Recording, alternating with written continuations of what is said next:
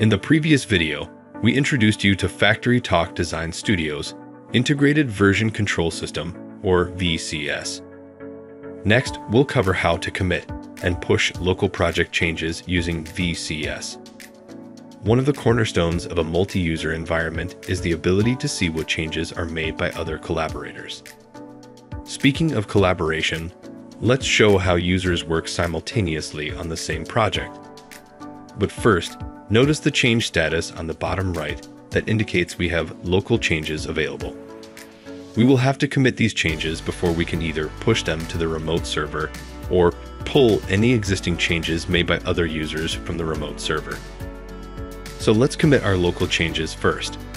Clicking on the Commit button at the top left, we are prompted to type in a message describing all the changes made after the user's last commit. Notice when we click on Commit, the entry is logged in the change history with the date and time, along with the user's information. In order to share these committed changes with other users, we need to push our changes to the remote server or repository. Pay attention to the change status bar after we click on the push icon. Note the status has updated to project synchronized.